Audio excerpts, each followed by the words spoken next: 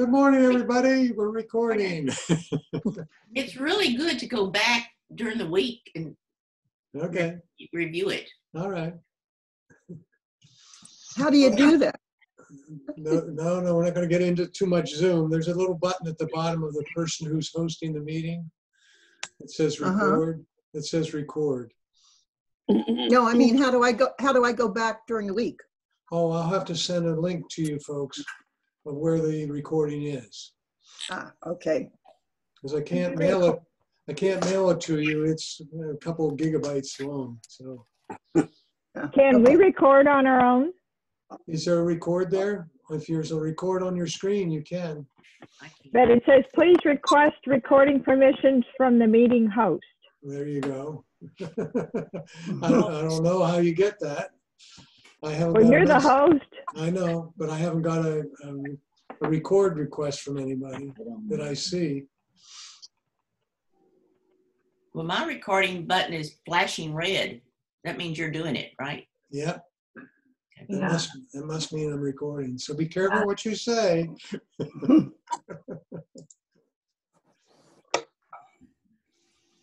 All right. As you saw in my email I sent, I think it was last evening, today's focus is going to be on email, but we'll be covering other subjects as questions develop as we go. What I'd like to do is just start out with a little starter about email. So what I'm going to do is I'm going to share my screen with you and just go through a presentation here about, in general, what is email, and we'll get down to actually how to using email. So I'm going to mute everybody.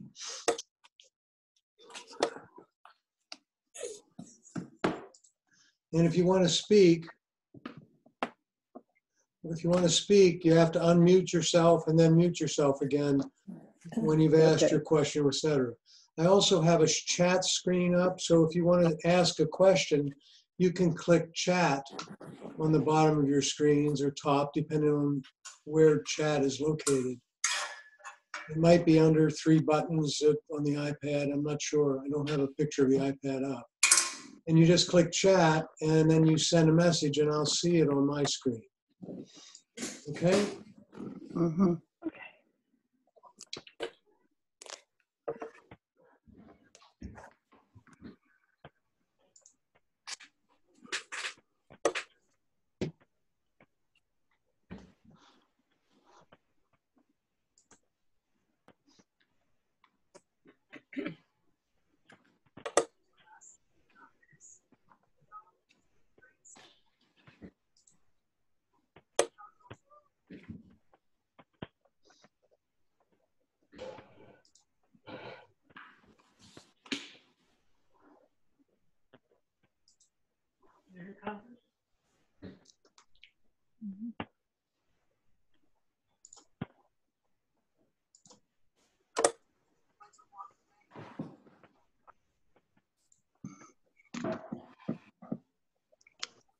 Is that anybody? Hi, Matt. Oh, okay. I find that walking the butt.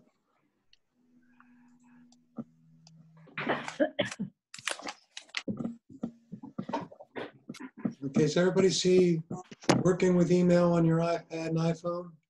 Yes. Yes. All right, thank you.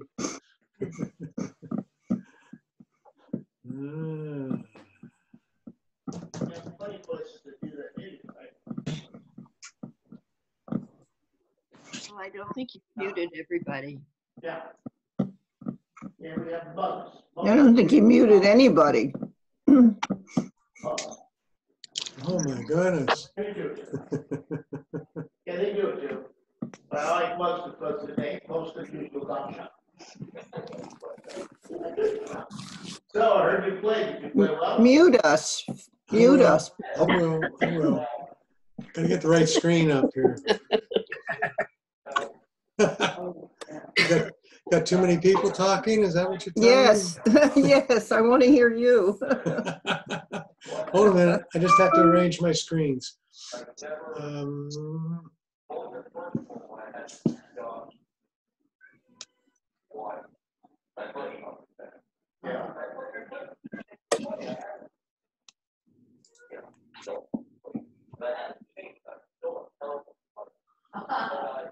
Whatever we are.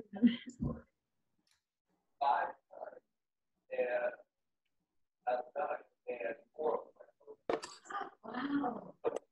Wow, that saves all of this is, and she said, hey, it was so nice talking with him.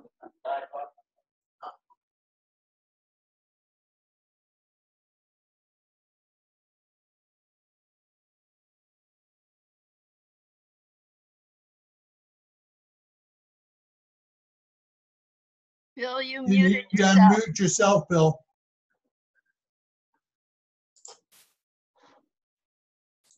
Now can you hear me? Yes. Thank you.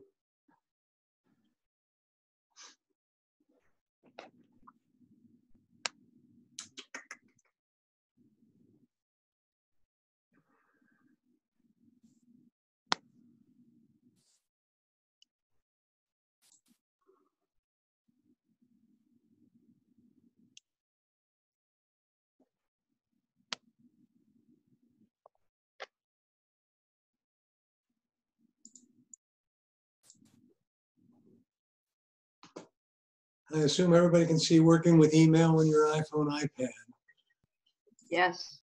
Yes. but you're not muted, huh?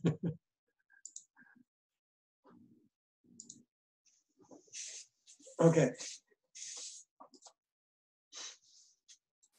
What we're going to try to cover briefly in about 40 minutes or so is email providers, how an email is processed, setting up an account. Now, you may say, well, I just get my email, but we'll talk about how that happens. Setting up an account, using your iPhone or iPad to do email, and then working with email, such as setting up an account,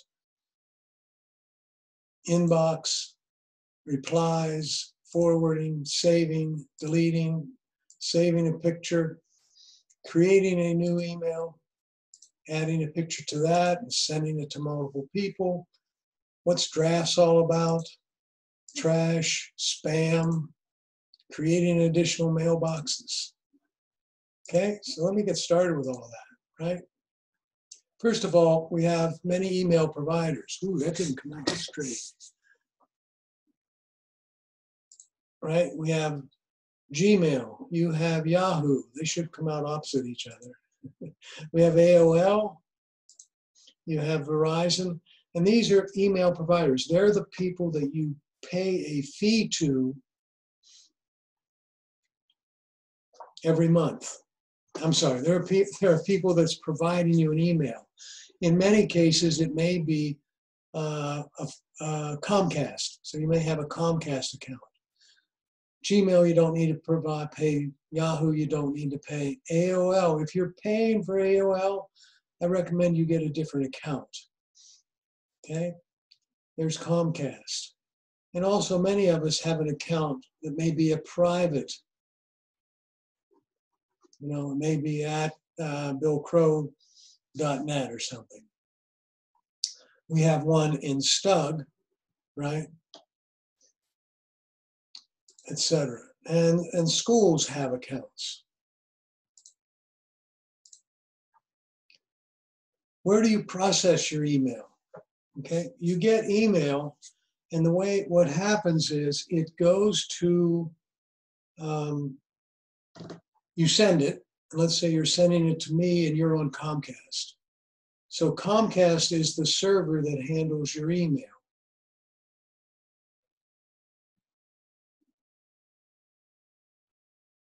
Comcast gets the email, says, is it for Comcast? Says, no, it's not for me, it's for Bill Crow, and he's in Gmail. And so they put it out on the internet, right? It gets out there and runs around and finds the Gmail service provider or Gmail host and it stops there and gets stored at that host. Okay, so you can go to that host from any computer in the world. You know, you can open the browser and then go to the email provider's service address, such as gmail.com, comcast.com, yahoo.com.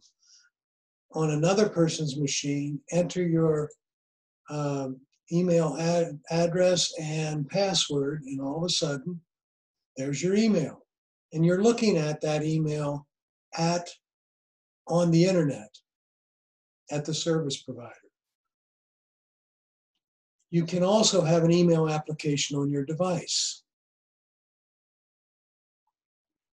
Many of us have that. Windows has one called Windows Mail. There's Mail on your Apple device. You can put Outlook on a computer or your iPhone or iPad. You can put Firefox on your computer, iPhone or iPad. And these are all applications that handle your mail on your device.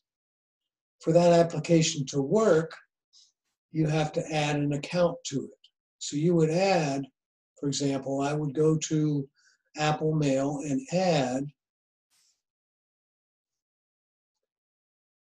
my Gmail address to it, so that when I open Apple Mail, it would bring up my my Gmail, because I entered, when I set up the account, I said my address is blah, blah, blah, and my password is whatever my password is for my Gmail, and that application remembers my password and I don't have to enter it anymore. AOL has some, okay? They have applications. AOL has an application, Gmail, Yahoo, all have applications that will run on our iPhones and iPads. Personally, I want to use the Apple application on my device because it connects to so many other things. For example, it connects to my pictures, et cetera, et cetera, et cetera.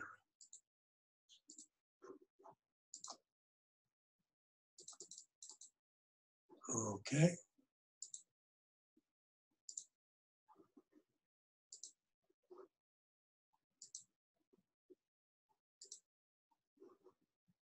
My PowerPoint just stopped working.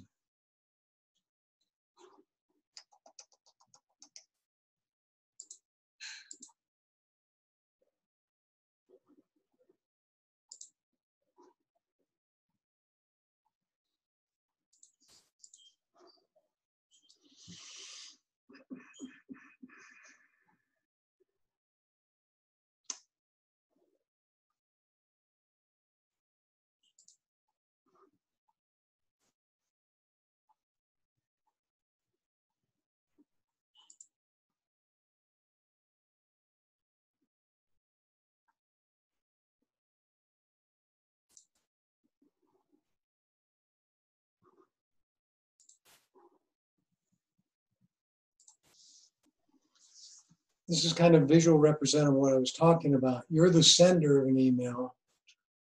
This object on the left represents your computer, your iPhone, or your iPad. When you send it, it goes to, in my case, for example, it would go to the Gmail server, then it goes out on the internet, ends up at whatever server I'm sending it to. For example, if I were sending it to somebody on Comcast, this would be their server. That server has a post office box for you and puts your mail into it. And then I can go to my PC and either go up to the server and get my mail, or I can use an application on my PC to get an email. And it would go up here and get it. And I could view it, work with it.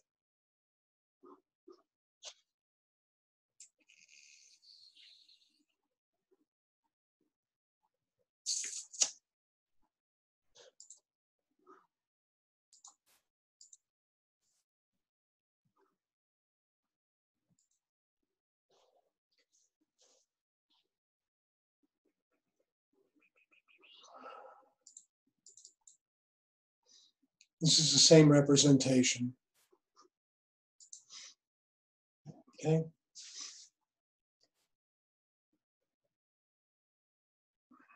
When you're processing your mail, the email providers have two types of services they provide to you. And it's a service of how your email is handled. One is called POP03. Okay? What happens in a POP03 is that the email is sent to the server like normal, and it sits on the server. And it was designed in the 90s for people who only had one device, one computer. And that computer would go and get that email with an application. It would go and read it down to the computer, and then it would remove it from the computer. Now there is an option there to keep it at the server. But in most cases, people were getting it. It would come off the server and you would have it on your laptop or work computer or home computer. And I say or because if you have two computers today and your laptop goes and gets it, when your work computer goes and tries to get it, it will no longer be there because the laptop got it and removed it.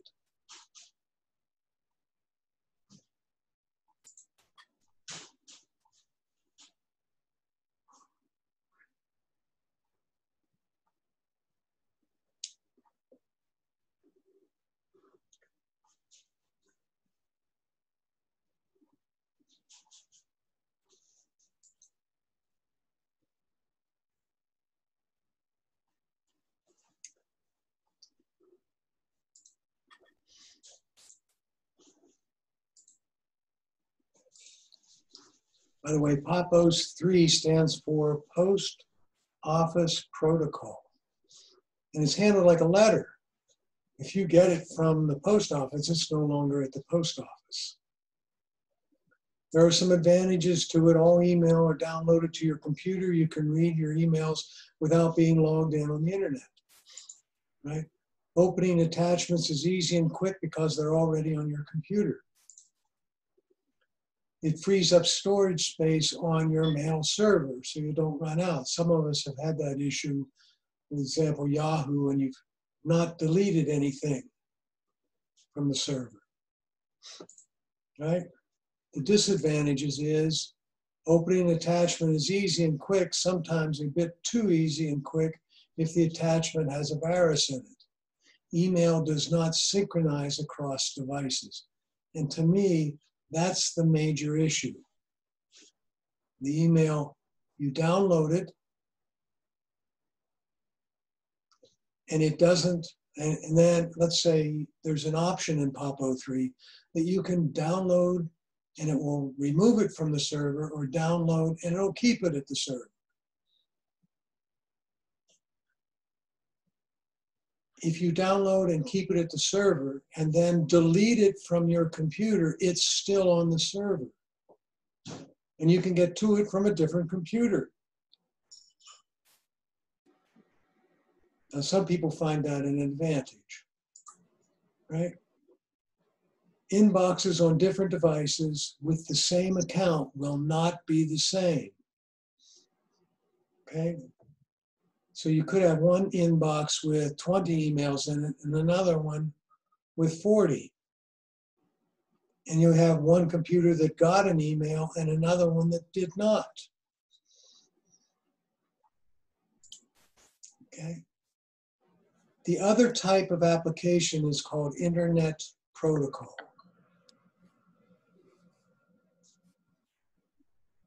Internet Message Access Protocol is what it stands for. IMAP does not remove the messages from the server to your computer. Instead, it synchronizes. So when you download a message and you process it on your computer, you delete it, the application on your device sends back up a message to the server saying, delete that message, right? So everything is synchronized. And so when this computer comes on, it doesn't get that message, but it gets all the messages that were left on this computer and this one. And they're continually updating the server so that all your devices are synchronized.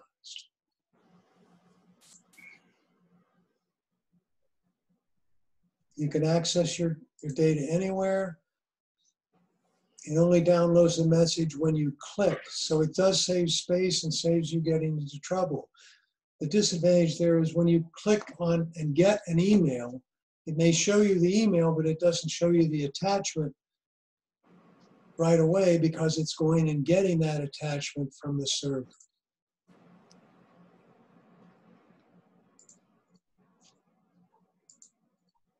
Okay, let's switch over to the iPhone and iPad now.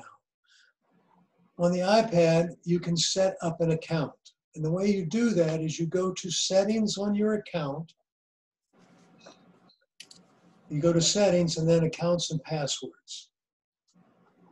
And I've given you a diagram of that here. And you'll see a list of the most frequently used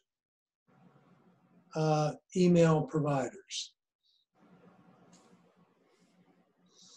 For example, if you're setting up one at Google, you would click on Google and it would come up and say, fill in your email address, followed by, it would ask for your email password. And then it would set it up and make sure it would verify and then make sure you save it. If you chose other, for example, if you had Comcast or a private owner, you would click other, then you would click on add email account, and then you would put in your name, email address, and password, and click whatever that word is there. Let's say next or join or whatever. You would click the upper right-hand corner there, and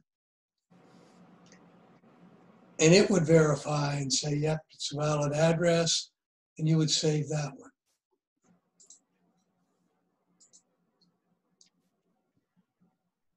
And once you get an email account, it would show up in this list. So we didn't add another account. Here's one. It says williamtcrow@verizon.net. That is my email address. And that's an account I have on here. There are several other ones here. So you could add multiple accounts.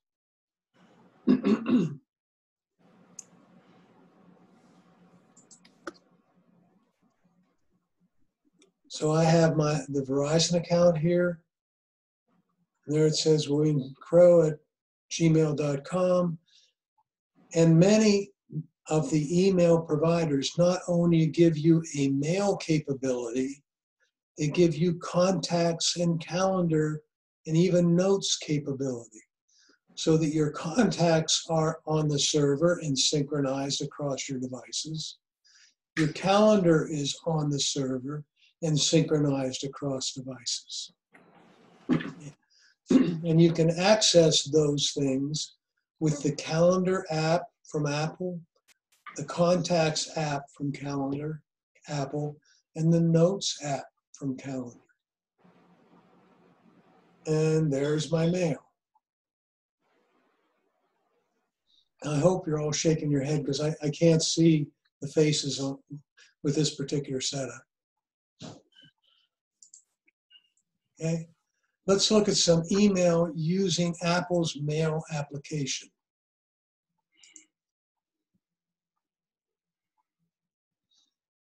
You have many mailboxes, right?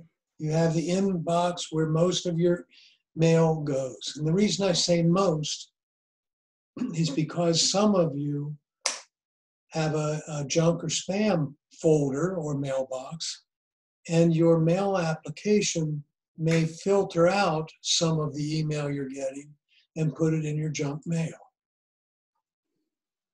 And you have an inbox for each account. And in using the Microsoft Mail account, you have one inbox for all accounts. So you can look at that one and it would fold together the email you're getting from various email providers. You have an inbox or a mailbox called drafts. They're emails you started but did not send or delete. And you can refer back to it and continue working on that email and eventually send it. There's some of our email providers call their junk mail spam, or some of the spam call it junk. You should be checking that particular box frequently to see if some of the mail your email provider put in there got there by mistake. And trash is where your mail goes when you delete it. And in many of our cases, it stays there until we delete it from trash. In some of our cases, there's a time stamp on it, and it will delete it in a particular amount of time, like 30 days or 15 days, etc. There's a send box. I've seen some people send their self an email so they have a copy of it. If it's in your sent mail, it has been sent. So there's a copy of all the emails you've sent in your sent mail. So I don't believe there's a need to copy yourself on an email you're sending, because it goes into the sent mail folder or mailbox. And then there's a bunch of mailboxes you can create for mail you would like to save that's in your inbox. Some people don't like to do that. They like to leave everything in their inbox, and that can get into a problem after a while.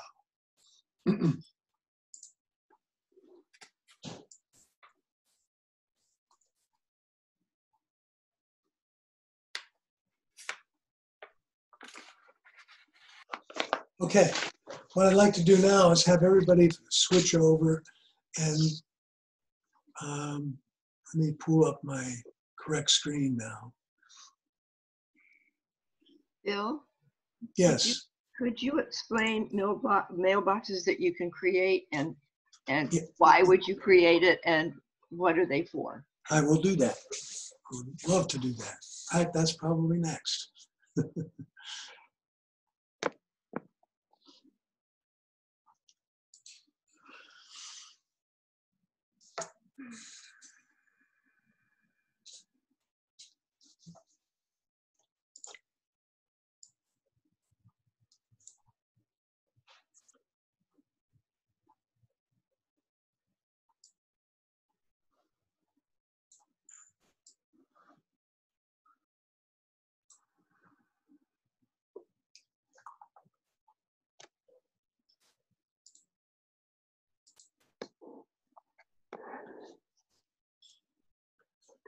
I just have to come up with a couple other screens here, just make sure we've got everybody.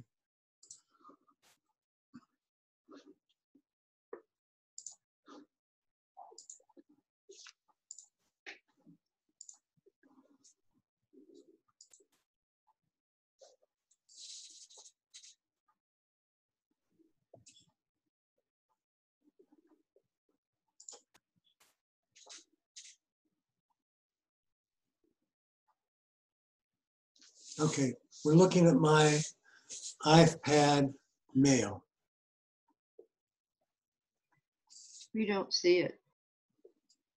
You will in a sec, hold on. Now, see it?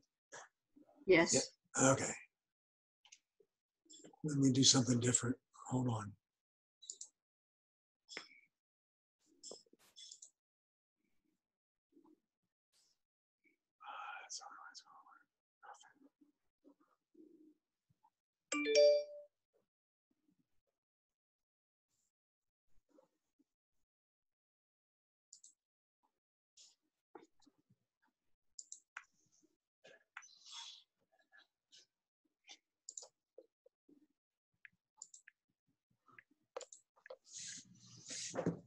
All right. You see at the top, if you, and by the way, if you have an iPhone, you could be looking at your mail. Okay. An actual email, because it only has space for not just the mailboxes. On the iPad, you have space for the mailboxes and the message. On the iPhone, it's one or the other. You have to hit the back arrow at the top to get back to your mail. Okay.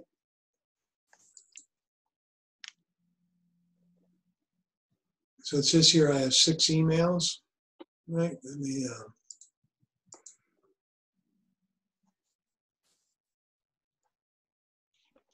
That's not the screen we're seeing. what are you seeing?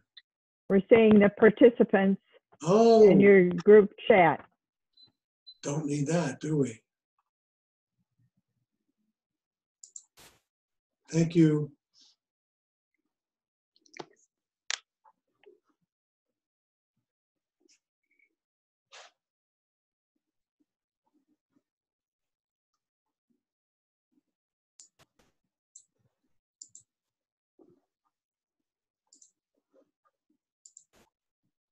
Somebody tell me if you're seeing the right screen now. We're seeing mailboxes, yes. Thank you. Okay. So there's all my messages. By the way, at the top, it says mailboxes now, top left. If I tap that, I see all the mailboxes I have. And it says all inboxes. And then there's a VIP, iCloud, Hotmail. And down here it says Google. So I would tap one of those to open up the mailboxes that I have in Google. I'm sorry, I see the messages I have in Google. If I scroll clear down, you'll see that I have all these different email accounts. And I'm sorry it's so complicated, but that's okay. You would only have 1 or 2 there perhaps. And if I tap on one of those, for example, if I tap on the one that says William T. Crow, add G at the bottom there, it will show me all the different sub mailboxes that I have. Now, Ann just asked me a question. She said, well, Bill, how do I add additional mailboxes there? All right, I would go to edit, and the word new mailbox sits at the top bottom.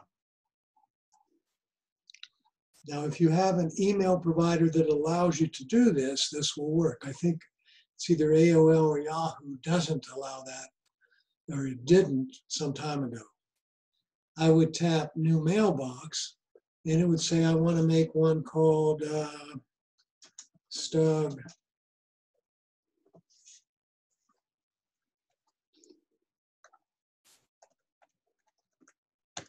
meetings. And it says, where do you want to put that mailbox? The second portion there, location. And you would tap it, and I would put it as a sub mailbox on one of these other ones. Okay? And it lists all the mailboxes. So let's go down here, and I want to put it under STUG. So I'm going to put STUG. I didn't spell STUG right, did I?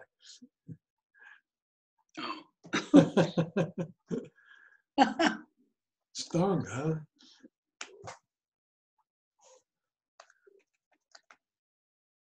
Okay, so I'm going to create a mailbox called STUG Meetings as a sub mailbox to STUG.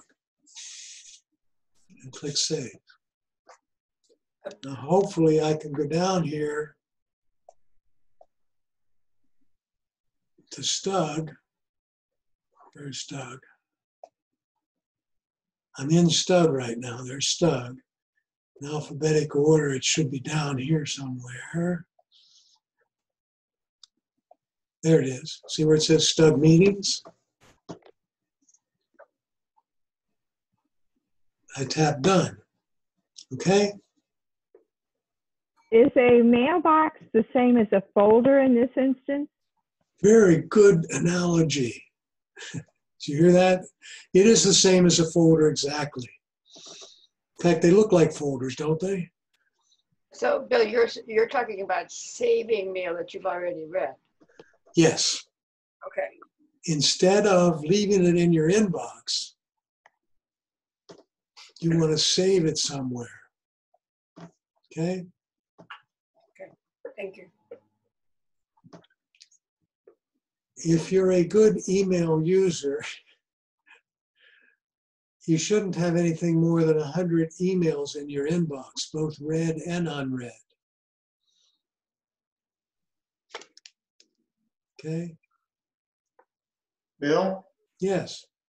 I had a question. When you typed in the misspelling, when you typed in STUG a while ago, it switched to a different word because that's not in your dictionary. Do you know how to add words to the dictionary on the phone?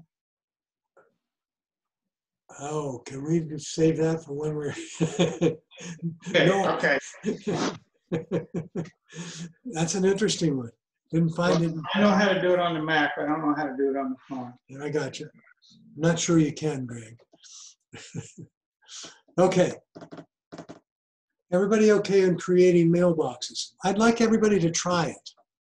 If you have your device, go ahead and tap, and you're looking at all inboxes, or you're looking at mailboxes there, tap Edit, and tap New Mailbox. Are we in settings first? No, no, you're at your email. You see where I'm tapping? I'm tapping. Oh, I'll get my mouse. Apple email. Apple email. That's No. correct. That's correct. Apple email.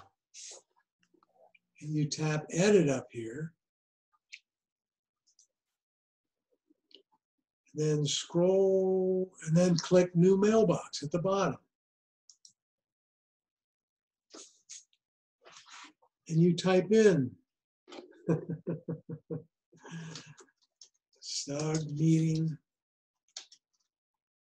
Oops.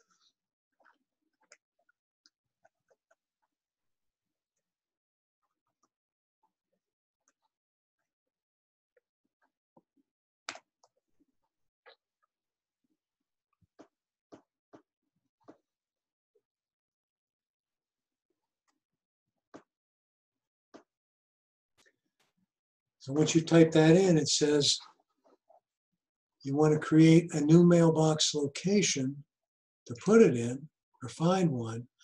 Then you would scroll through the different excuse me, folders that you have. They call them mailboxes. And you pick the one you want it to be a sub mailbox. Bill, why for. wouldn't it automatically go in and be a new folder or a It new is- mailbox? It is a new folder or mailbox, but you're going to have to But push you're it. calling it a sub mailbox. And where you're going to put it is a sub mailbox. Is a mailbox you're going to put. See where it says mailbox location? Yes. You click the arrow there and you select the folder you want to put it in. So it is a subfolder to it. Okay. Did I word that better? I think I did. Okay. You all right? Thank you. I'm all right. All right. Bill, at the bottom of mine, it did not say new mailbox. And are you using Apple Mail first? Did you click on the Apple? Are you using the mail application from Apple? How will I know that for sure? Well, how did you get to your mailbox? It says inbox. No. How did you get to your mail? What application did you click on to get to mail? Let me show you what I mean. Good question. Let me show you what I mean.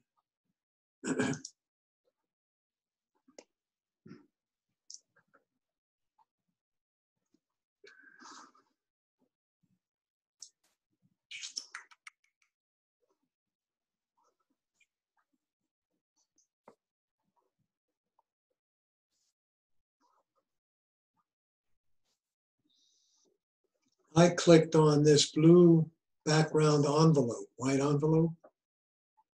So did I. Okay. And what did you, when you click edit, does it say mailboxes on the left? Are you on your iPad or iPhone? And I'm on the iPad and it does have, I'm with you. It says mailboxes, all inboxes. and then you click edit at the top. Okay, now I'm with you. Does it say new mailbox at the bottom now? No. Yes, yes, I see it. Okay, good.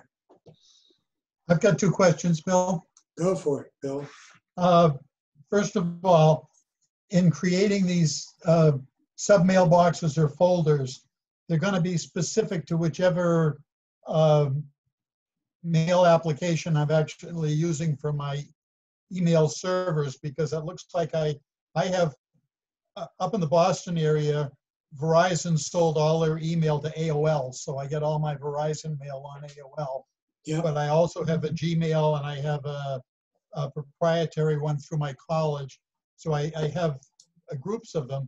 But when I create a new mailbox, it looks like in location, it'll allow me to put it into one of those email servers so that if I'm, so I can create one. It allowed me to put one in AOL under, they have a saved category and I could do a subfolder there. Or with like Gmail, I could just create a regular folder. So the question is, these, if you have multiple emails, are these going to create subfolders in each email system that you're working with? No. But you can put one in, looks like you can put one, no, it just puts it in the particular server you're choosing to put it under. Right. So in, but like if I put it in Gmail, it'll stay within the Gmail server. If I go on to another device and go to that Gmail server, will I see that sub email box? Yes, you will. Yes, yes. But if I go into, can I be reading AOL and save something in Gmail or vice versa? Yes. You really want to get complicated. Oh yeah, I always try difficult things. Thanks. This question is, could I, if I have two email accounts and I'm looking at an email on one account, can I save it in a folder after I've processed it or read it? Can I save it in a folder on the other account? And yeah, you can do that.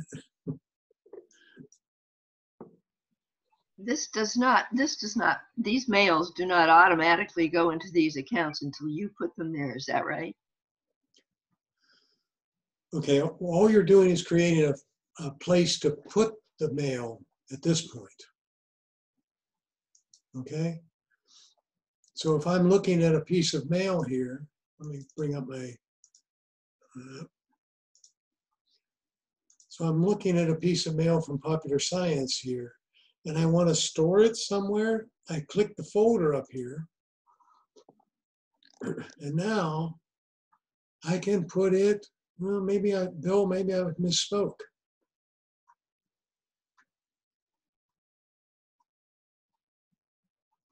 I'm seeing if I can get it to another provider's email.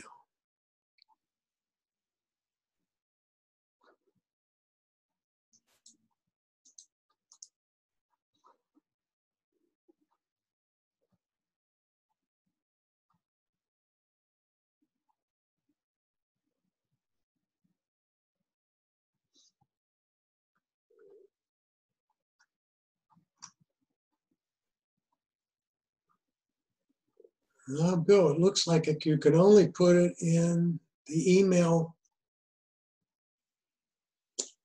You can only put it in the server you're looking at. There's a different way to do what I was talking about. So Bill, I'm sorry. You probably need to email that email that you want to save in a different server under that server's. Exactly. and then save it on that server. But I can't view the email on that. I'm looking at my email from a different account, for example, AOL. You can do it if you've merged your accounts, different accounts together, and they all come into the same email. That would allow, well, that's what I'm, yes. Whatever inbox you're looking at, whatever inbox it came from is the one, whatever server inbox it came from is the one you got to put it back into. That server. Let's not get too complicated here. I've also discovered that if AOL will allow me to create a folder and Gmail will allow me to create a folder, but my RPI college inbox will not allow me to create a folder. Exactly. Oh, wait a minute.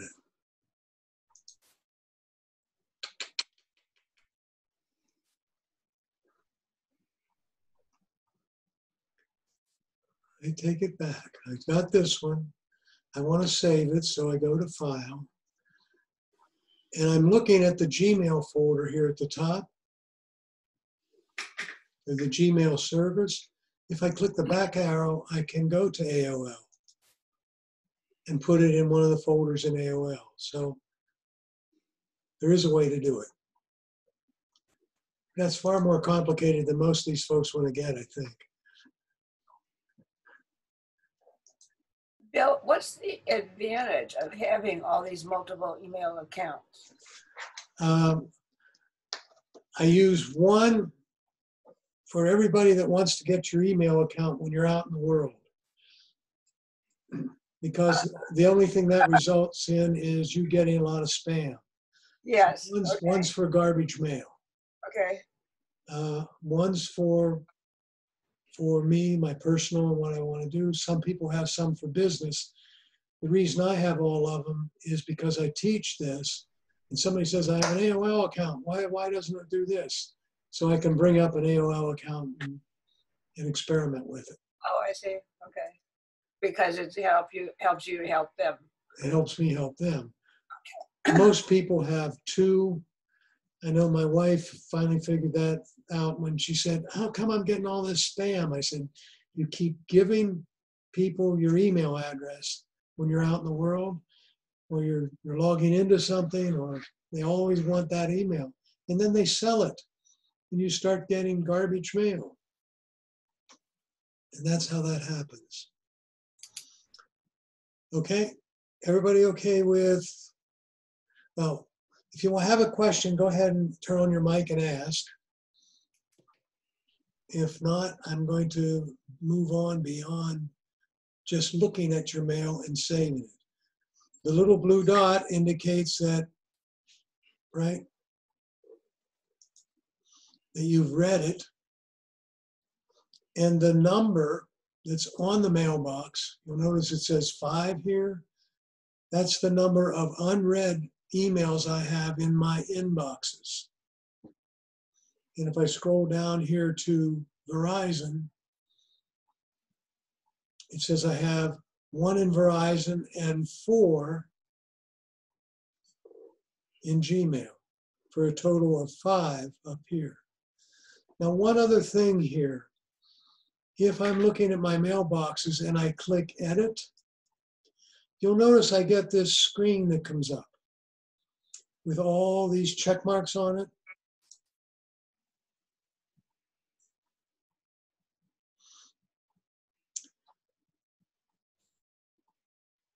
Okay. All inboxes combines the inbox for iCloud, Hotmail, AOL, that one, Outlook, the other, the William Crowe Verizon, and Yahoo. It combines them all and puts them in all inboxes. So I could turn this one, this one, this one, this one, this one, and this one off. So let me do that. Boom, boom, boom.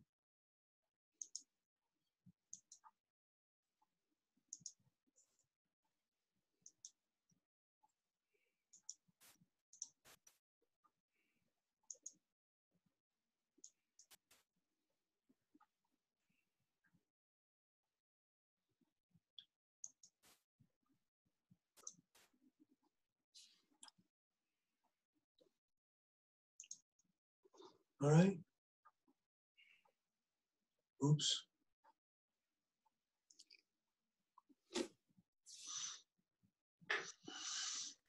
There's one for all trash, so it combines all the trash, and there's one for all drafts. I kept that on. I think I'll turn on all sent, so I can go there and see all the mail that I have sent from any one of the accounts. Then there's a couple of special ones here I'd like to reference since we're here. It's called VIP. Yeah, what's that? VIP is a feature that allows you to have a special sort going on in your incoming mail so that mail from particular places or individuals goes into the VIP folder. So if I just turned off the edit, and if I go to it says if I get any mail from Patty Crow, it's going to go into the VIP folder. And so I could add additional folks to that.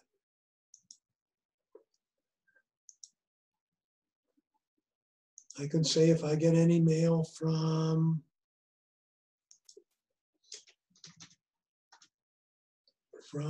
Ann Ross, right? It would go into the VIP folder, and I wouldn't need to go into my inbox to find them. I just go right to the VIP folder. But then you would have to go every time to look and see if there was something in your VIP folder. Well, it would actually come up here and have a number next to it. So you'd know it's something in there. But you're right, you'd have to be looking at your mailboxes to see that.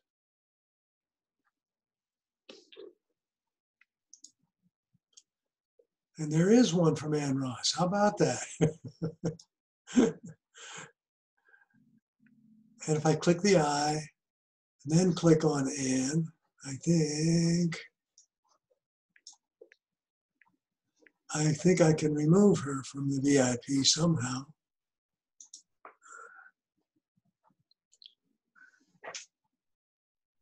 You may have to go up to edit. No, all I need to do is pull it to the left. I'm not sure I can do it with this thing, but let's see. Now I have to do it with my finger. But you drag to the left, and then I can remove Ann Ross. Okay?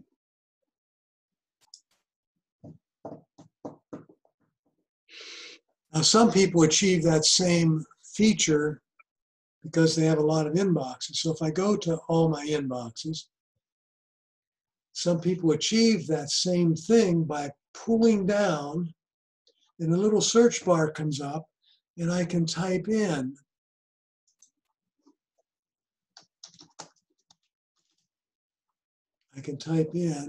right keyboard Ann Ross,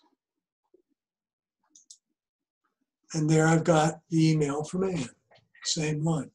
So you can achieve seeing mail from special places by getting this search box at the top.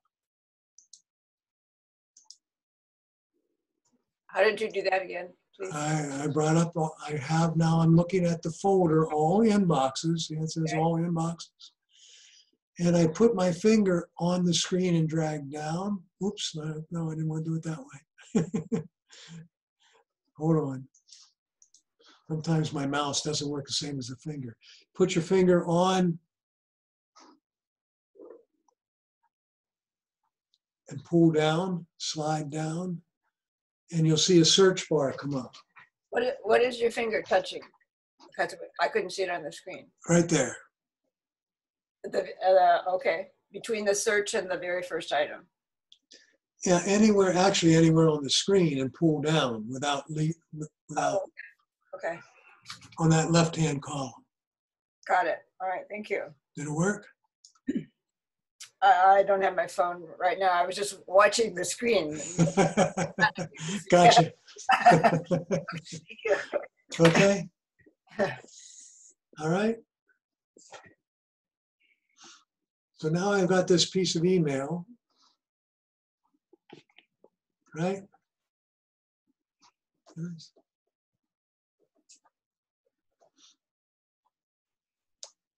And I got this wonderful picture of these pigs, right? Dangerous virus brewing in pigs. So I got a picture in that email and I wanted to save that picture. So I put my finger on the picture and I hold down and it comes up and says add to photos. And now I've saved the picture. I see a lot of folks who say, I don't want to lose my pictures. That's why I have all those emails in there. This is a way to save the picture. And then you can delete the email. You no longer need it. Okay. So far, so good? Would you go over that one more time? I sure will. I got an email. I got one here from Popular Science. And I got a picture here. It looks like, what is it, Venus? Picture of the surface of Venus, right? I make it so the picture isn't, and then I press and hold the picture. Just put your finger on the picture and press and hold it. And it says add photo, add to photos. And you just click on that. And now that picture of Venus is in my photos. On your computer.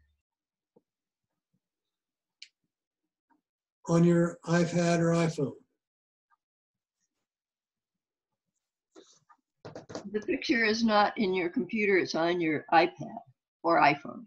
It's in your email, and then it ends up in your iPhone or iPad's photos, which in turn, if you have the iCloud turns on, it would show up in the iCloud.com on your computer. Or in Greg's case, it will actually show up on his computer because he has a Mac. The same thing can occur on a PC, but it's a little more complicated.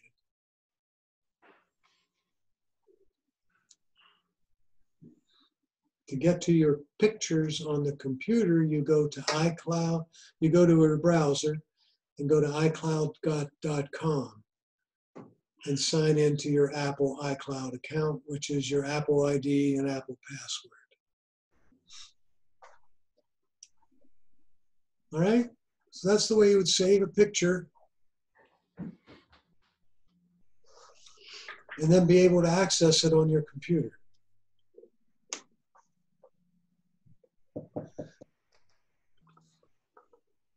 Before I go any further, Peter sent and asked me a question on who handles your contacts with each server.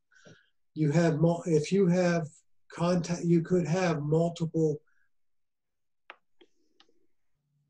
groups of contacts.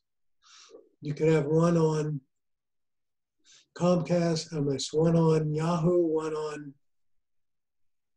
Gmail, and one on Comcast, if they all support having contacts. So Peter, if you have more questions on that, we can talk about that when we get to contacts. You can send me a little note, okay? Now, I don't want to do extra work. I want to forward this great article, this great email to someone. You have the arrow at the bottom. You click it, and it comes up and said, what do you want to do with this thing? For the lack of a better term, we'll call that little arrow the share arrow. And you want to share it with someone. And so you could forward it. And I can forward it to, I'm picking on Ann today. Ann, ROSS, right? And up pops her name and for my contacts. I click on that. And then I would just click the little arrow here on the left to send it. If I wanted to send it to multiple people, I would click and I would say forward, and I would just start typing in names up here.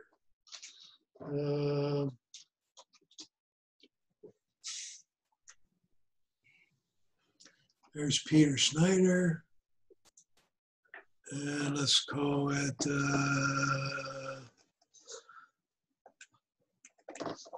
oops.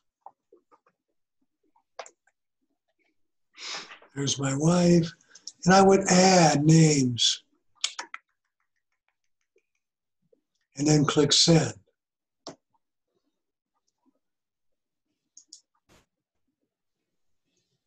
I'm going to delete that. There is an application on your devices that you can get on your devices called MailShot Pro.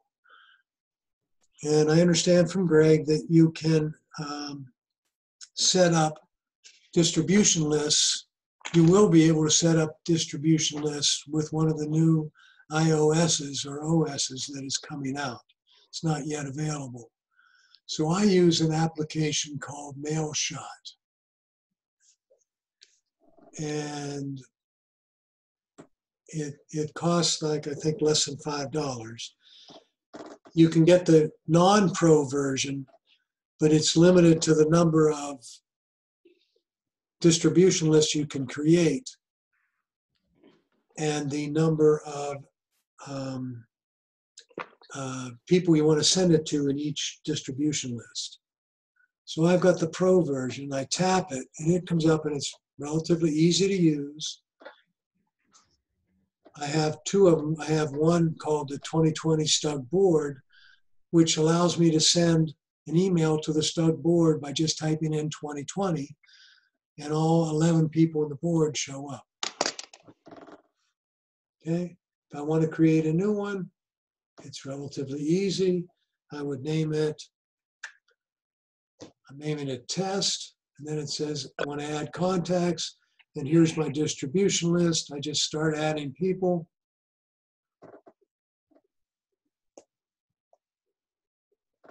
Oh, she didn't have an email address. I wish this was more comfortable. It's being recorded. I heard you. Okay. And so you continue adding different people, etc. And when you're done, you tap update. And now I have a distribution list called test. And if I go back to my mail and I start a new email and I just type in TEST, I'm not sure I got it yet. I have to, didn't pick it up yet, but it would. I have to exit mail and come back.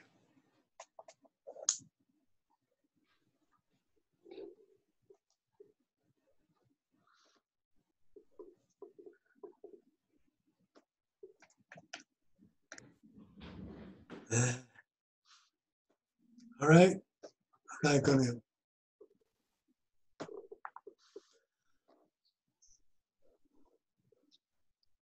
So if you want to write an email instead of forwarding one, by the way, if you forward this, you can put your note on it, right? You can add information.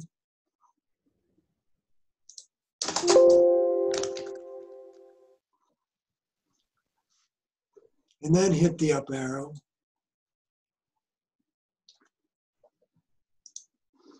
And send it.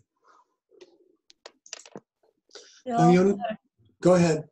At this point, would it be good for you to point out that when we forward an email, we should be responsible to delete all the people that it was sent to previously? Yeah, I will cover that. Okay. I want to make a point here. See where it says delete draft or save? We talked about drafts. If I save the draft, I can go back to the drafts folder. Okay. And here's the one I was going to send and didn't. So when I click cancel, it gives me the choice to either make it a draft or get rid of it.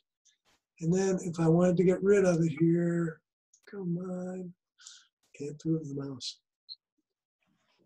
I can trash it. Now, the point that was made here, if you're getting an email from, many of us get the jokes, et cetera, from many people. Got a good one down here from Cheryl End, okay?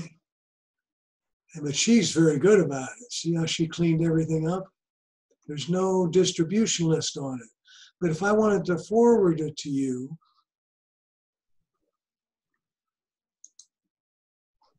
and forward, you see how it says this is from, right down here in blue, see at the bottom there? That information should be removed. And the way you can do that is you can put your finger on the screen and select the first word. Okay, let me do that again. I tapped the word from. And it says select or select all. I would say select. And then I would move the little balloon. See the little balloon here? Or popsicle upside down in here. And I would move that to cover up all the things that I want to remove.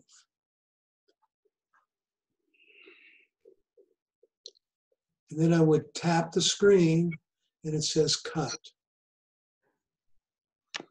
Okay, so it's just very good etiquette, number one, to remove all those names before you forward those messages, jokes, whatever.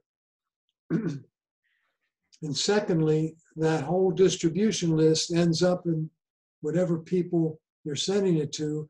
And that's another way you get junk mail, because somebody finally gets a hold of that and there's 300 names in there and they're able to sell that and make money on it.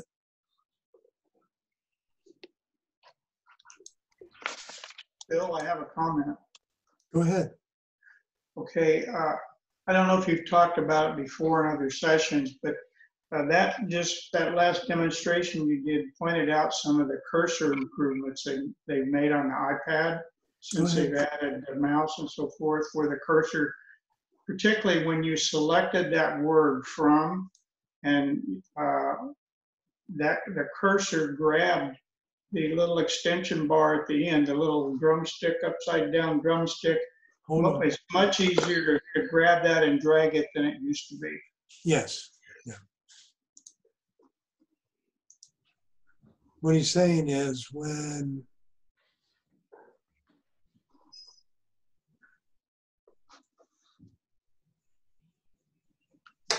it's much easier to drag that little popsicle stick than it used to be.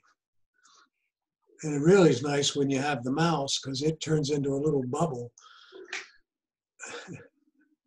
Okay. But yeah, they have made that much easier to do.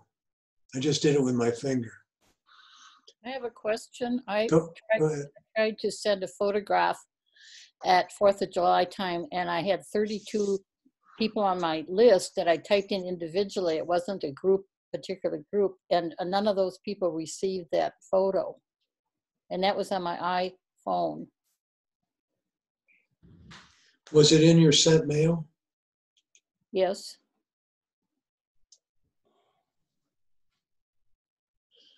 Did any of them check their spam folders? I don't know about that. I just know that no one responded out of 32 people.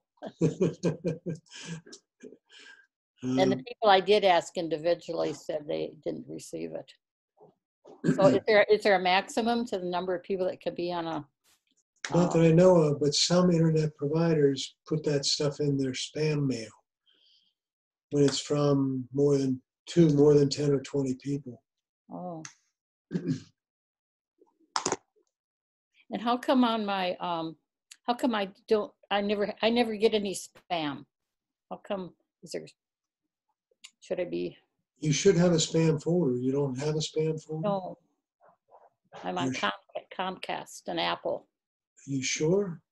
If you go back to mailboxes and click edit, is there a,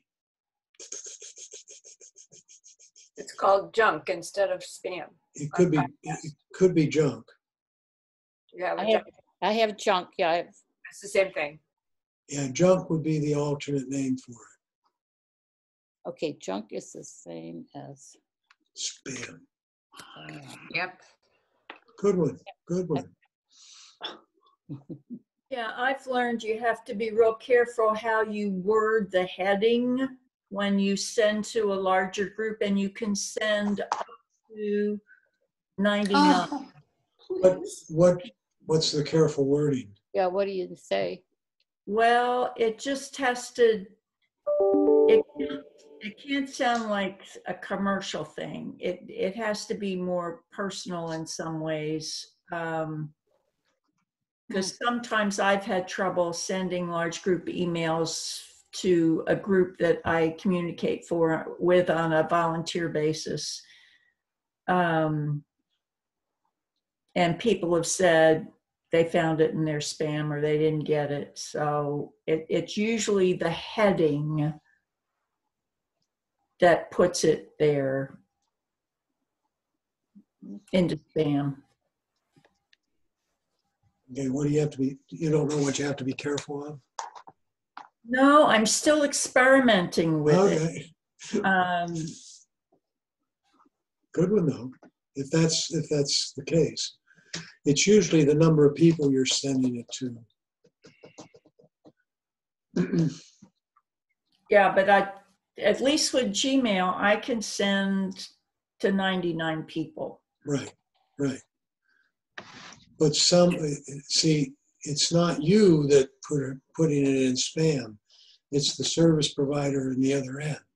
Right. So you're sending it to somebody in Comcast, and they say, "Oh, we put all those in spam or junk mail."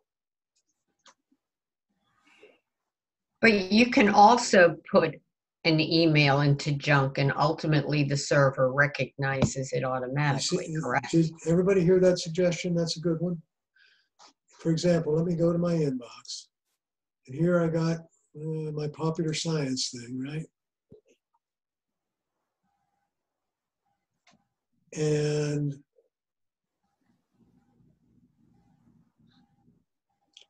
I want to put that in spam from now on. I would click the folder up here and say, put it in junk. Right. And then after that, ultimately, the server would say, you want things from popular science to go into your junk mail. And it does. Well, it should. Not all servers kind of work that way. So sometimes it doesn't. What are you gonna do? Just a minute, I gotta respond to this. I lost the connection during the class and can't get back in. Glad you're recording it. Oh, it's too bad. Okay. If the other thing, if you have a group you regularly communicate with, if they put your name in their address book, then it won't go into spam. That's a good idea as well. That might be a good cure to that. So if it's from you, even though it has 99 names on it, it would come in. All right. Let me check something here.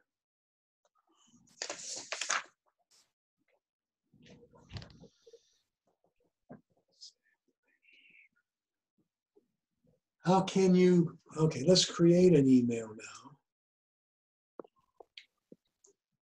And I want to send it to Peter. Peter Dobbs, are you on? Are you on? Yes? May not have heard me.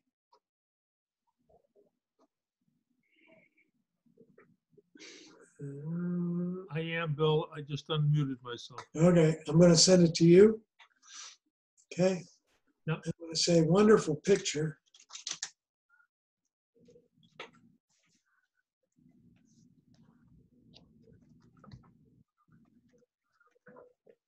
right? And I click in the body of the text.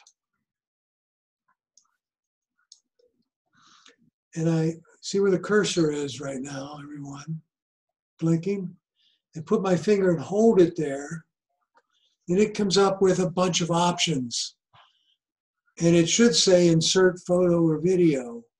You could tap the arrow if you if it doesn't show, and it might be on the extended menu versus the primary one that comes up. And mine says insert video or photo. I go there and I say, I want to send him a picture of, oh, my Thomas the Train set that I'm selling. So I tap it.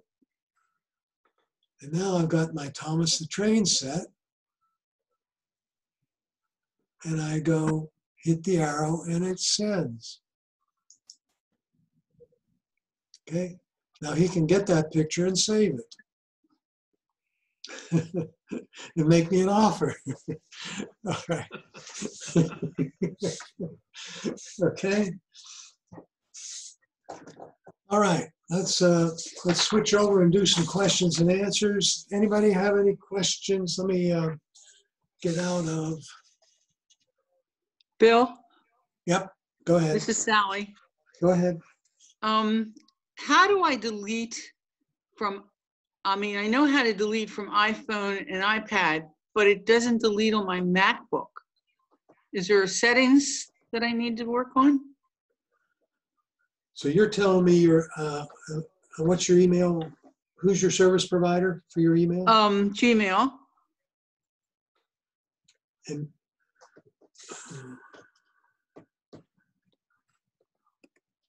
you're telling me when you delete it from your iPhone.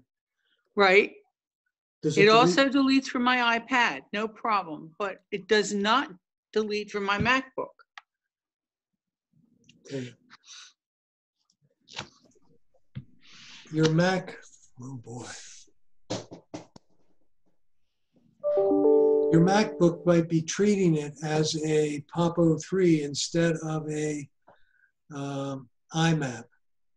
I would try, and Greg might be able to help me with this, but you might be able to delete the account from your Mac and re-add it, and it may start working correctly. Delete, I'm sorry, delete what? Delete the Gmail account from your Mac, and then from add it, and then okay. add it back in again. And add back in again. And make sure okay. if it comes up and says Pop 03, you say no, I want it as an iMap. Okay. Okay. Got it. So that's one. And you said it was Gmail, right? Right. Yeah. How long ago was it set up on your Mac? Oh my God. Yep. I don't know, 100 years ago. Yeah. Try that, and that may take. Because I had my Mac before I had my iPad and my iPhone. Yeah. Another thing is, I had a question here on Gmail about why don't I have the same number of emails in my inbox on red on my Mac or my PC as I have on my iPhone and iPad? And the answer is, if you are going to the server with Gmail, and what I have to do, let me try to explain it. If you go to the server on Gmail by going to gmail.com and entering your Gmail account name and password, and then you go into the settings and look at your, what do they call it? It's your folders, okay? I think they may call it labels or something like that. You'll see that Gmail automatically filters things into 3 categories unless you change it. Okay. Okay. They sort it into social, something like advertisers, and personal. Right. And if they've done that, then you're going to see less in your personal, on your PC or Mac than you would on your iPhone or iPad, because the iPhone or iPad doesn't do the filter. It shows you everything. And so I've had folks who had that issue, and they go into their Mac and you just say, hey, I don't want to get a special filter, by just unchecking those particular options. Okay. Now, sometimes you'll be one or two off, and I don't have an explanation for that one. Bill, Yes. I know there's a setting on the Mac when you go into Mail on the General tab. If you go into Mail and then do the Preferences in the General tab, you have the choice for that to be either IMAP or POP03? no, I'm talking about counting the number of messages. Okay. And now I just lost it here. Okay, the thing is that the item is doc unread count. Yes. And your choice is inbox only or all mailboxes. So if you had an unread mailbox, an unread email that went directly to your junk folder, it would make a difference whether that's counted or not. Yep. Or if you have rules set up where you're selecting the folder that the new email goes into automatically, that would change it too. Greg, that happens when you're using the Mac mail program. Is that correct? Yes. Yeah. Is that what you're using, Sally? Or are you using Gmail directly out of Safari? I use Gmail and everything. No. I know you use do you use the Gmail app? No, I don't. Okay, I don't think so. I don't know the answer to that question. You're using the Mail app on the iPhone and iPad, the little blue background, or you use the G? Yeah. Okay. Then when you get on your Mail on your computer, do you go to the internet? Do you have a Mac or a PC? I have a MacBook. Okay. Do you use the Mail application on your PC or your Mac, or do you go to Safari and then go to your Mail? No, I don't do that. I just have my MacBook and that used to be all I had. And then I got the iPhone and then I got the iPad. Right. And they're connected. So I don't have any trouble with the two iPhones or iPads. It's just my old Mac. Maybe it's just old. I don't know. It is old. Well, I think it's because the account's been on there forever, and it's designed as a POP03. Okay, I'll work on that. Yep. Okay. Another thing that I've noticed is if I'm on the mail too long, my IMAP will automatically close. And if it closes, then the counts get off. That's interesting. Okay. Bill, you mentioned POP3 and POP03. What's the difference? No, it's POP03. I'm sorry. There's no difference.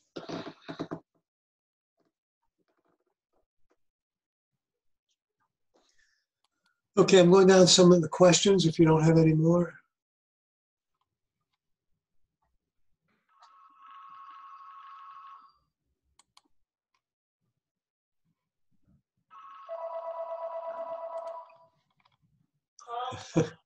Sally? Yes? If you come Wednesday to the Mac workshop, maybe we might get a chance to work on that. All right. Good one, Greg. Good one. Thanks for letting me put a plug in there. Bill, I have a question. One thing, Diane, just a minute. Sorry. No, you're okay. We do have a class next week if you want to attend. It's more of a beginner's class, but we usually add a few things in there that maybe you haven't seen before. So we are having a beginner's class starting next Saturday. Okay, Diane, go ahead. It has nothing to do with email. Go ahead. Yeah, we're opening up to anything now. Okay. the last couple of days, and I don't know, I'm up to date. I haven't updated my operating system or anything. But the last couple of days, when I get a phone call, I send a message that I'm sorry, I can't talk right now. And then I get a message back that it's an invalid number and it's someone in my contacts. This didn't happen before.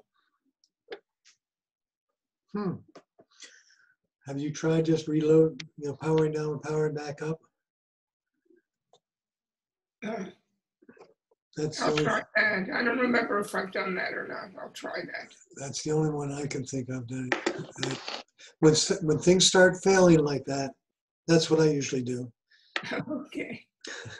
Thanks. Right. I have a question here: is why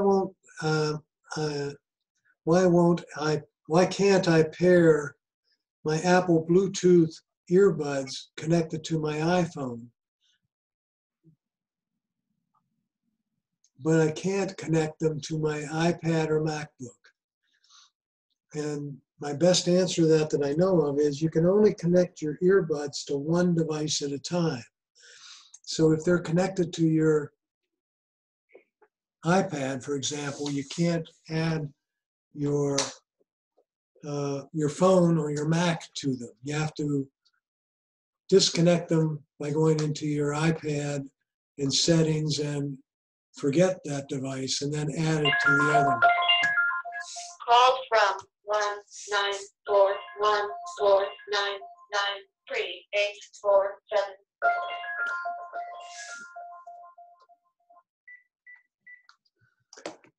Sorry about that.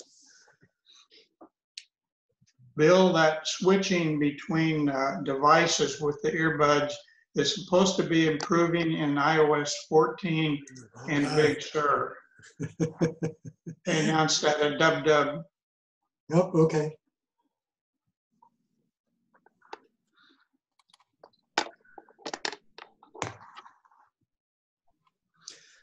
One of the questions I had was, how do I get my photos to show up on all my devices, right?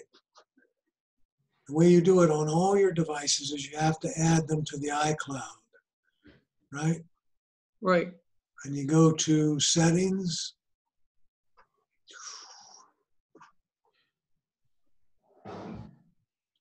your name, iCloud, and make sure you have photos turned on all your devices. And then if you take a picture or something on one device, it should end up on all the rest of them.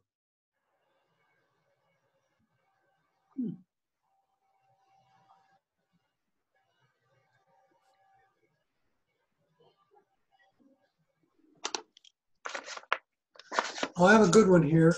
Now that there's a trackpad and mouse, like you're seeing on your screen right now, right, has been added to the iPad, is it time to consider doing spreadsheets and word processing on the iPad? The first thing I would recommend is you try it. Okay, it's still a little cumbersome, but it's much better with the mouse than it used to be. And there's an ensuing question: if you're going to get a new device and you do very little word processing or spreadsheet development, should you really get a computer, or should you get let's say an iPad Pro, pay a little more money, get a much bigger screen, and have a much easier format? I think that's the ultimate objective, and that's where Apple seems to be going now in terms of the support they're putting on the iPad and the iPhone. They have separated out the operating systems of the iPhone and the iPad. Now, I believe they still have most of the same features, but for example, you can't put a mouse on an iPhone. You can put it on the iPad. So features like that, and features that take advantage of the larger screen, like split screen, are appearing more and more on the iPad's operating system. And the ultimate objective there, I think, is to say, gee, you don't need a low-end computer because an iPad will do all the work. On mine, I have a keyboard and the mouse, and it really does work very nicely. How would I, Bill, how would I connect the mouse to my iPad Mini 4? Okay, where is that?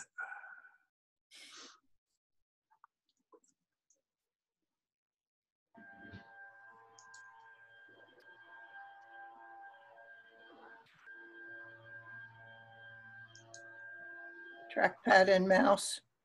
Where was that? Where'd you see it? Right, but it was back, go back to general. Oh, was it on there? Yeah, There it is. Yeah. further down, yeah. Okay.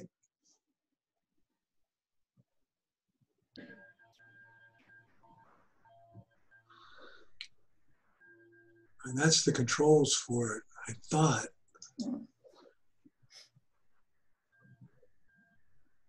There had to be a way to enable, oh, you had to turn it on. It's a Bluetooth device. So you go to Bluetooth, Uh-huh. and MX Master 3 is what my mouse is. I'm sorry, no, the Triathlon. 720. Okay. Can I use the same mouse that I use for my laptop? No, it has to be a Bluetooth mouse. But many mice come that way. I got one that can act as a Bluetooth or a wireless mouse. By just the touch of a button, I can make it go from my iPad to my computer. So in that Thank you. case, all right. Yeah. Question I've asked is, I'm looking at a new computer or a new iPhone or iPad, and it says, let's say a computer, and it says it has a 16 gig memory and 256 gigabyte, 16 gigabyte memory and a 256 gigabyte SSD storage. What's the difference? SSD stands for solid state drive or device. Okay. The memory is where the operating system is put when it's working. So that's what the 16 gig is. When you first turn on, for example, your computer, the memory gets loaded with the operating system, and then that's what takes the time, gets set up, and then it shows you your normal screen when the computer comes up. And it's loading all that information from the used to be called a hard drive or disk drive. SSDs are solid state drives. They don't have any moving parts, but they're memory. And they're a step up from your flash drive because they work faster. And go ahead. So Bill, is 16 gigs enough? For memory? Yes. Yes. 16 gigs is enough for memory. They go as low as, today they go as low as 2, but I wouldn't get less than 8. Okay? Mm-hmm. Are you talking about PC or Mac? You're Mac. talking about Mac, yeah. Greg, what's yours got in it? You probably have 64 or something. Yeah. You there, Greg? Where'd you log out? He's probably working on something. Okay. Anyways, okay. All right. Mm-hmm.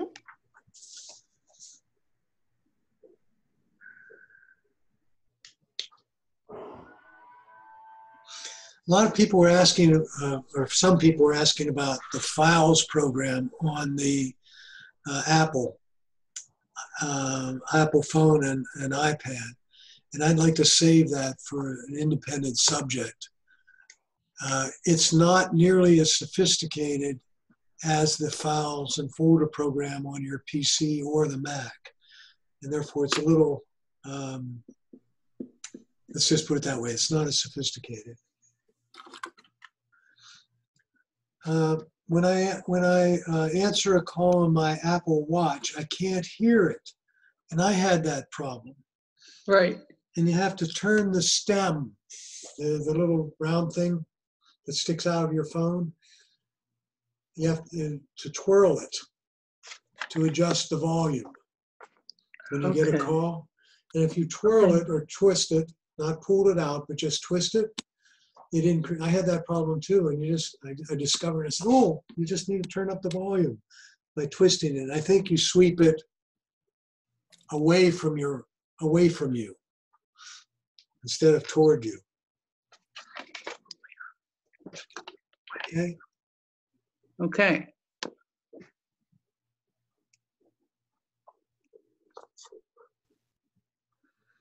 Hopefully I've explained the difference. You have an Apple ID and password, and then you have email accounts that may have the same Apple ID and password if you have an Apple email account, or you may have a Gmail and that password and account. So I was asked, what's the difference between an email account and an Apple ID?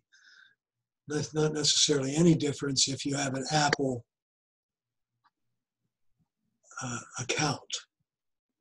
In other words, you have an account from Apple that's providing you email.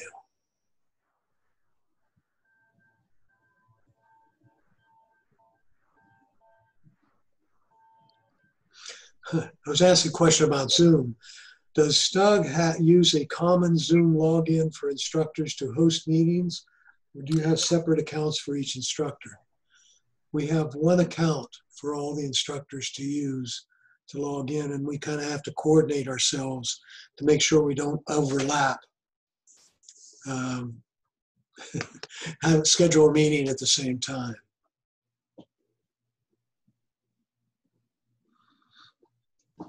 Got a good question here. How do I take a picture on my iPhone and put it in an email on my laptop? There's no,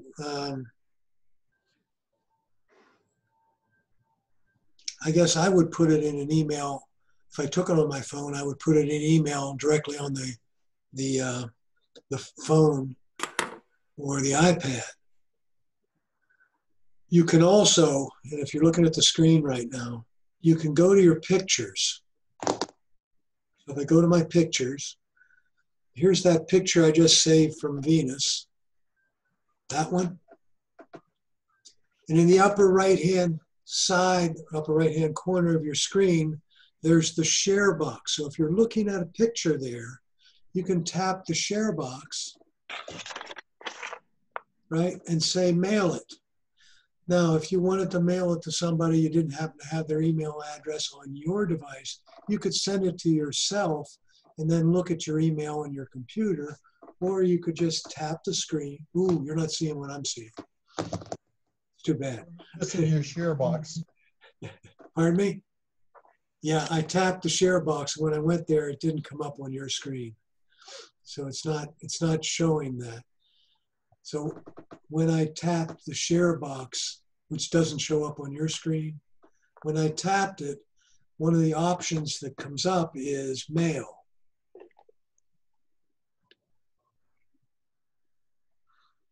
Yeah, you don't see the share box, you just see the picture. When I tap the share box, I just tapped it, it comes up with this many things that I can do with it, one of which is mail. You tap mail and then you just send it to the person or yourself that you want to send it to.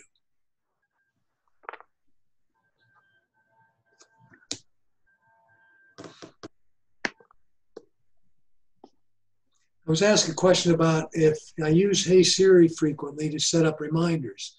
And that's a cool feature because you can use Hey Siri. You can say, hey Siri, add groceries, add carrots to my grocery list or my TBD list. And if you don't have one, it will create one for you and put, you know, paint the ceiling in the TBD list if that's what I said to do. But the question was more succinct. Why can't Siri tell me what the reminders are or remind me at a particular time if that's what I wanted? And it doesn't quite do that yet. It does, Alexa does it, but Siri doesn't.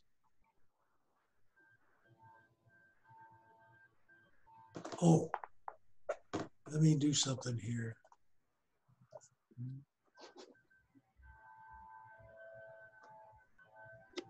I can't take it. 2 hours.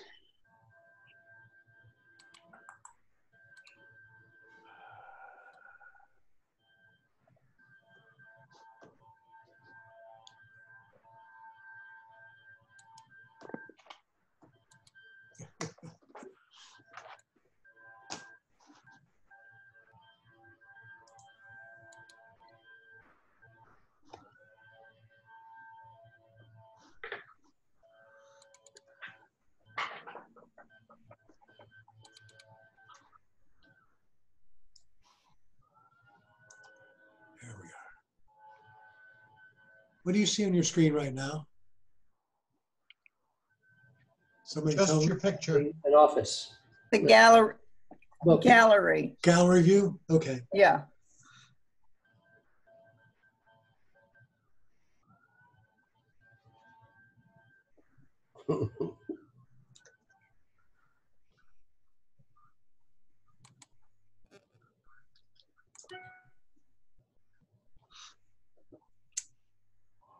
Let's see.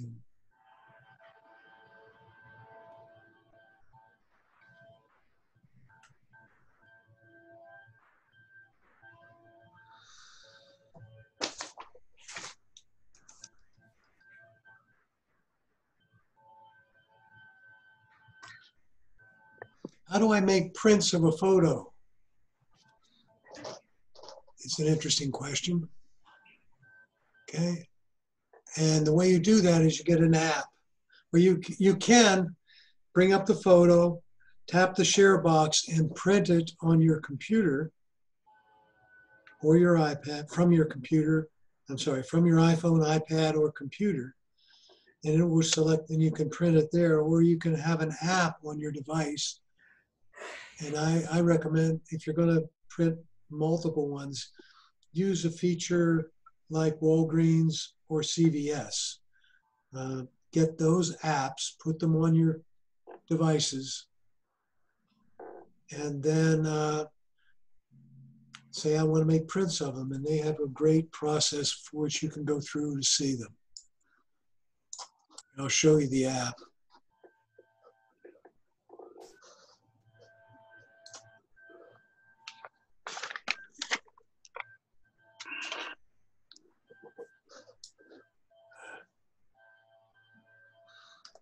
So there's Walgreens app. Can you see that, everybody?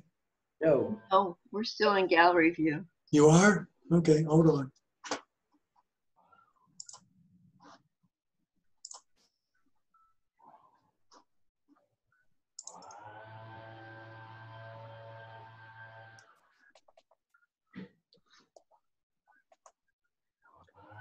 I go to the Walgreens application. It comes up and looks like this, right? And I go to photos there at the bottom. And I want to get prints. And those prints are currently not in Facebook, and they're not in Walgreens or Dropbox. They're on my device. And I'm going to make some copies of that one. And I say, okay, next. And then I could go through the process here of saying I want 6 copies of that. And choose the size. Tells me how much it's going to cost me to get 6 copies up there, $204. I go next. And which Walgreens do I want? And it lists them in closest to you order. So I choose that one. I give them my first name, last name, phone number, and email address, and then I push order. I don't give them a credit card. Okay, I push next and order them, and it'll tell me they're going to be ready in 25 minutes or 30 minutes. And you go pick them up.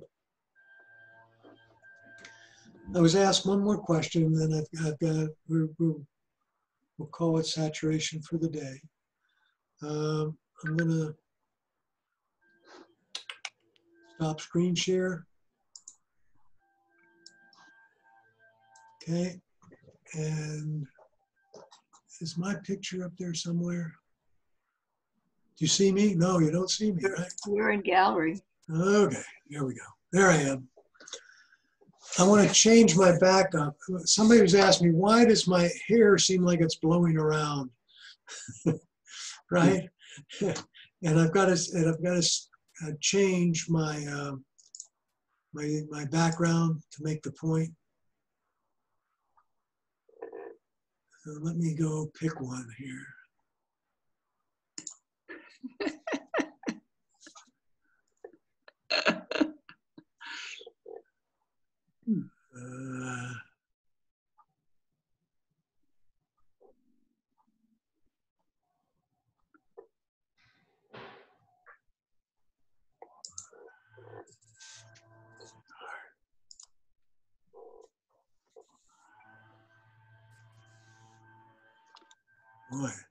Boy, my background's too good here. Hold on.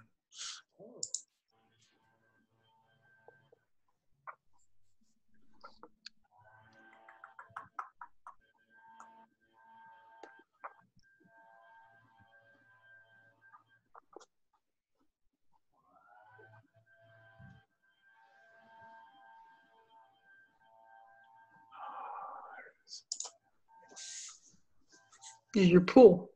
That's my pool. Right. Sometimes the back of my chair here starts going all speckly on me.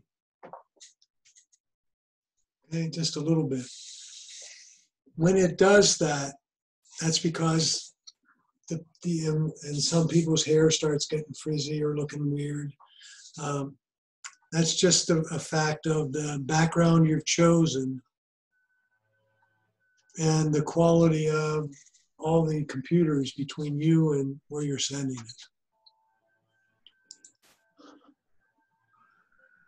Bill, in the background there, is that a wire going across the back or is that a crime scene tape?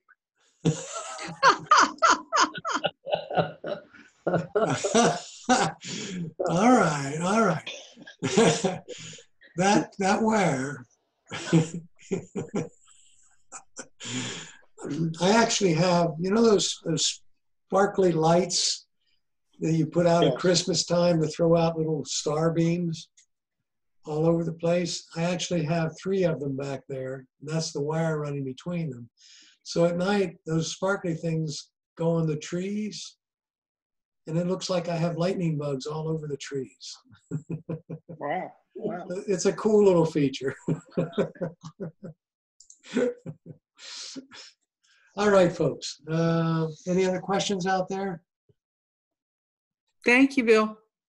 Thank you, Bill. Have a good day. Have a good Thank weekend. you. Everybody, please Have a good day. stay healthy out there. I'm going to stop the recording.